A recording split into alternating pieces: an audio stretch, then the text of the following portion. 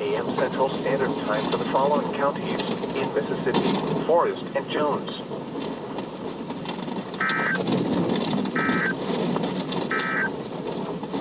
This is NOAA Weather Radio from the Mobile, Pensacola National Weather Service. The current time is 4:33 a.m. Central Standard Time. A tornado warning remains in effect until 5:15 a.m. Central Standard Time for southwestern Choctaw, northwestern Washington, and southern Wayne counties. At 4:29 a.m. Central Standard Time, a large and extremely dangerous tornado was located 7 miles west of Clara, or 13 miles southwest of Waynesboro, moving northeast at 50 miles per hour. This is a particularly dangerous situation. Take cover now. Hazard: damaging tornado. Source: radar indicated rotation. Impact: you are in a life-threatening situation.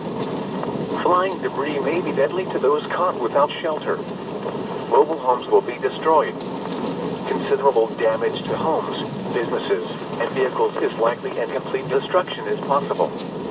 The tornado will be near Clara around 4:40 a.m. Central Standard Time. Waynesboro around 4:45 a.m. Central Standard Time. Silas around 5:10 a.m. Central Standard Time. To repeat, a large, extremely dangerous, and potentially deadly tornado is developing. To protect your life, take cover now. Move to a basement or an interior room on the lowest floor of a sturdy building. Avoid windows.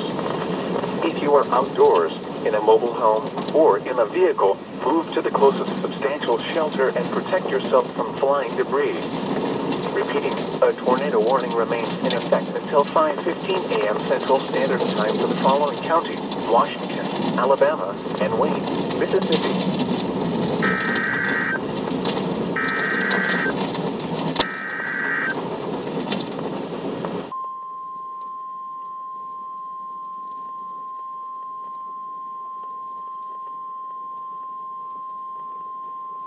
The National Weather Service in Mobile has issued a tornado warning for northwestern Wayne County in southeastern Mississippi until 4:45 a.m. Central Standard Time.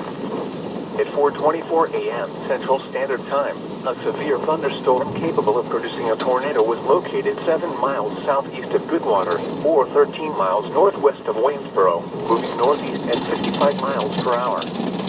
Hazard: tornado. Source: radar indicated rotation. Impact: flying debris will be dangerous to those caught without shelter. Mobile homes will be damaged or destroyed.